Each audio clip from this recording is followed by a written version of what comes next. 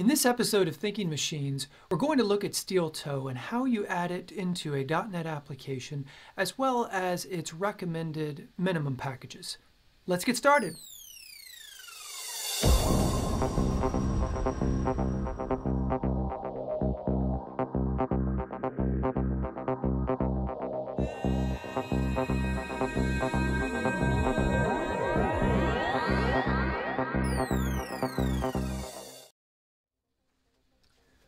When you create microservices in the cloud, there are gimmies and gotchas you're going to discover along the way.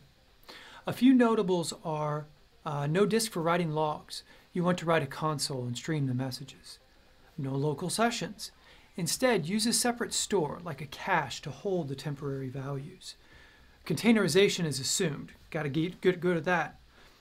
There are going to be lots of other services to communicate with, and all of them over HTTP. Got to get good at that too.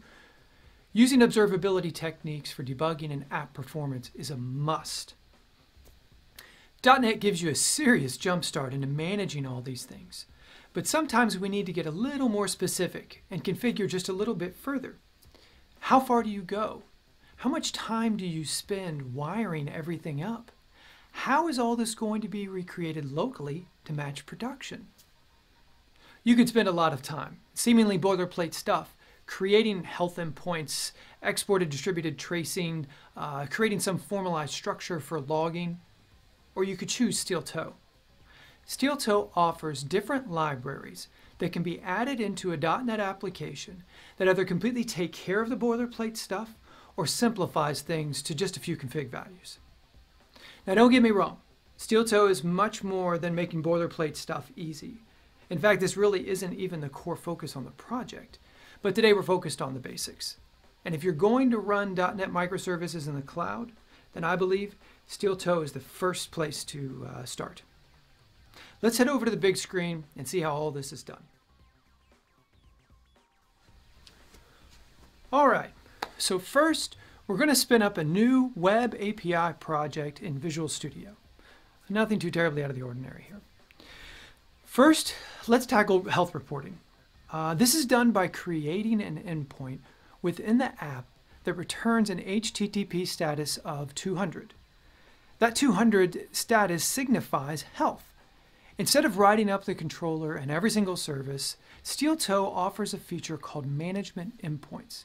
These packages take care of writing up certain common microservice tasks, like health checking and posting metrics or posting request traces.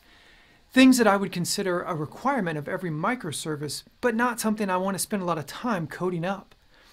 There are a whole collection of different things that can be enabled with these endpoints, each one making your app more useful in the cloud. Right now we're going to look at the recommended minimum, which is enabling the health endpoint. All the Steeltoe libraries are distributed through NuGet. So to add Steeltoe's health endpoint library, search NuGet in Visual Studio for steeltoe.management.endpoint core package and add it to your project. Now over to the startup to add the middleware. Opening the startup class and in config services function, add the add health actuator statement. This initializes the new endpoint at /health. To complete the middleware package, we'll also include the use health actuator statement in the configure section. This enables the new endpoint and applies proper configuration. And speaking of configuration, we could customize things a bit, like the naming of the endpoint or the path of the endpoint. All this is done in the app settings JSON file. For this example, we're going to go with just the defaults. So we've now enabled the health check endpoint in our .NET app using Steeltoe without having to mess with a single controller. Easy. The logic for deciding health is as simple as it gets. If the endpoint returns an HTTP status of 200, then it's healthy. We could build this out a little further with health contributors. Steeltoe has pre-made contributors for watching disk space, RabbitMQ for your message queue, Redis for a cache, or watching a relational database. You could also create custom contributors when you code in the logic. No matter the contributors and logic you choose, the request is always the same. The health endpoint needs to return a status of 200 on every request. All right, so now moving on to logging. Like the health check endpoint, you could do all this yourself.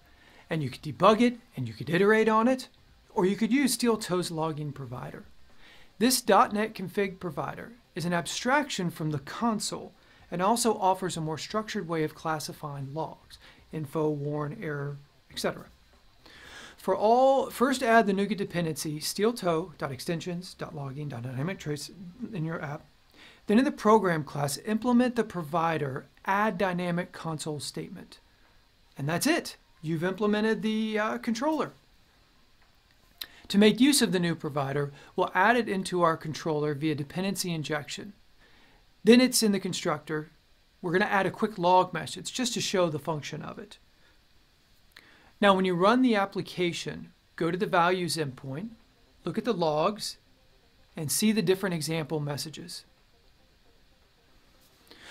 Using a dynamic logger may not seem like a real big event, but consider what the app is given. Instead of having to manage every single console write or taking out the debt of creating your own logger, you get the best of both worlds with Steeltoe. Best of all, you've checked off one of the 12 factors, streaming logs, and you're giving the app really great portability between platforms. Great. Now let's check back, wrap up, and talk about next steps.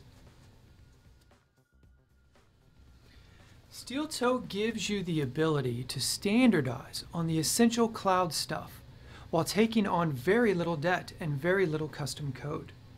From here, you can get into the more fun stuff of Steeltoe that it offers. Service connectors, external configuration, service discovery, circuit breakers, and more. Look for the link below in the video and learn more about Steeltoe today. And thank you for watching.